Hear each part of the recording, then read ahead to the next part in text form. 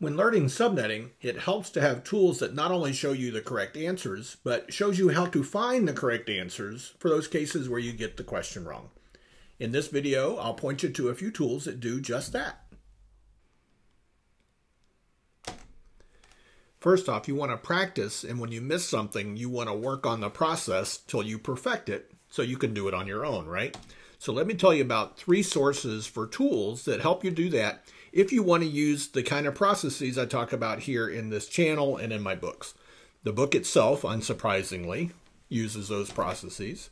I've got some subnetting products that I've made that use those same processes, and then I've got some free resources, including some videos here at this YouTube channel that follow those same processes, all right, and gives you help so you can learn and internalize and then forget about all the details other than how to get the answer, all right?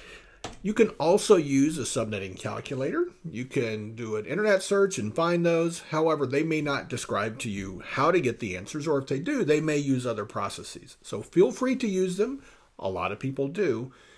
But what I'm going to show you here is a way to get lots and lots of practice with the same process behind it, so you can get good at one process, which is a better way to learn how to subnet.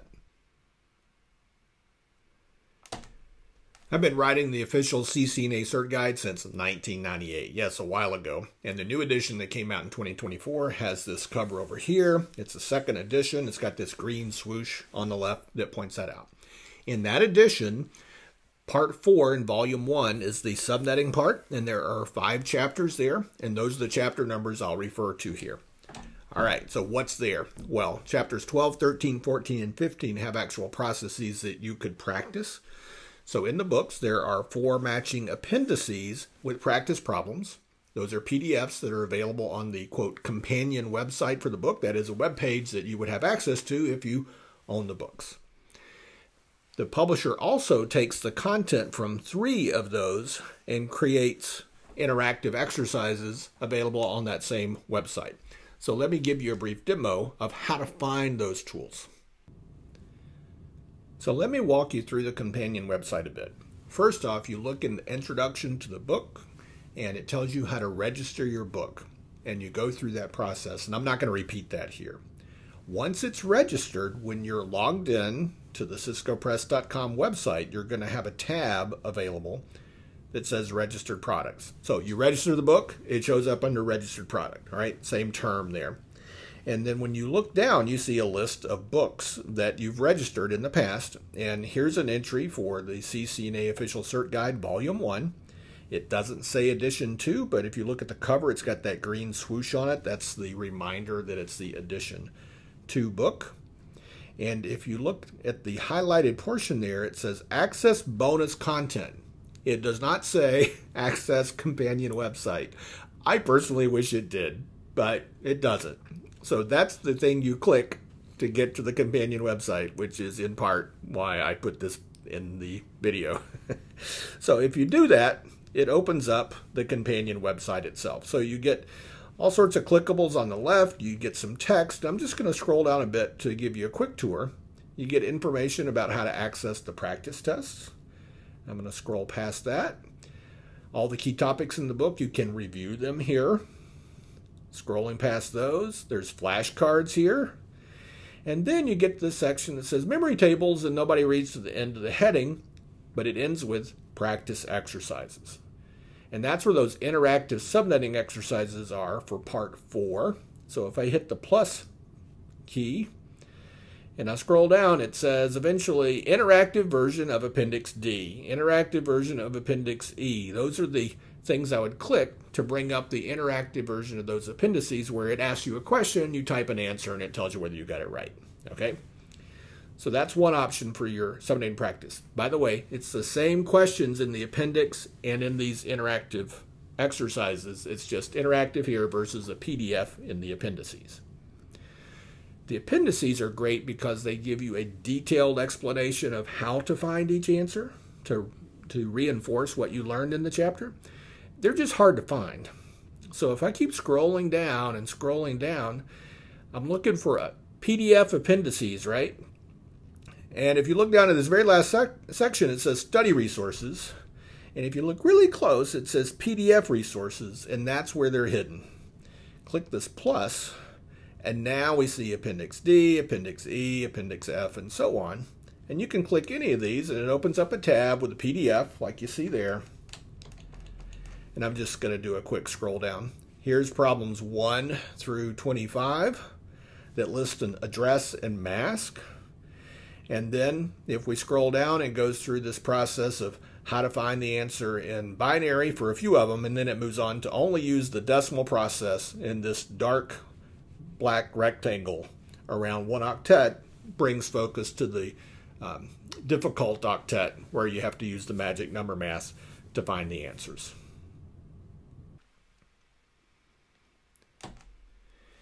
If you'd like a much deeper look at subnetting with additional help, let me tell you about some products that can help with that.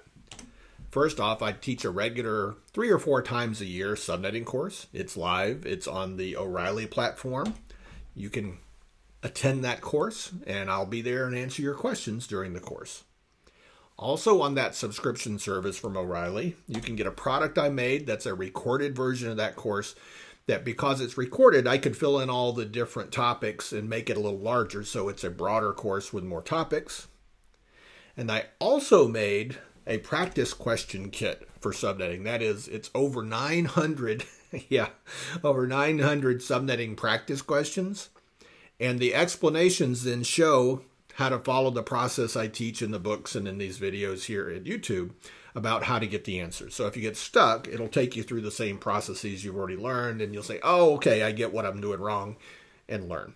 So all of those are available through this O'Reilly Learning Service. The middle and the one on the right, you can buy directly from the publisher, and they're on a permanent large discount just to help out.